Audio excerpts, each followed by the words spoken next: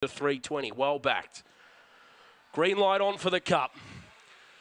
Geelong Gold Cup, race number 8, Group 2 level, away they go, and they all jump pretty well. Aston Merritt out fast and coming forward with him. He is also going right out of there at the top turn. Would have been Yozo Bale, and then followed by further back then to a Unithy Bale, and then Substantial, who's got to 4th. They got a break to Storm Stroller. Kasaya, he needs to get a move on from there, and then followed by Amani Bale, and further back to Winnington Bale up towards the home turn. Aston Merritt in front, broke clear from Yozo Bale, and it's Aston Merritt getting taken over by the veteran. He'll do it. Third time lucky for Yozo Bale. He takes the Cup. Aston Merritt maybe second from Substantial, then followed by Storm Stroller. Further back then to Winnington Bale, Amani Bale, Unithy Bale.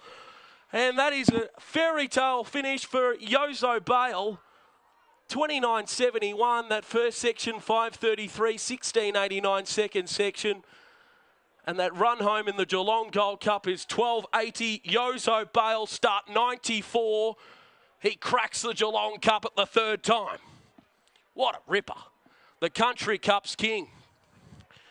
Yozo Bale wins, defeats Aston Merritt, who looked like he had the race won. Substantial has run third.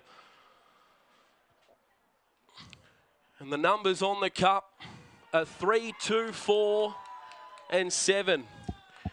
3, 2, 4, 7. I tell you what, this will be a popular victory.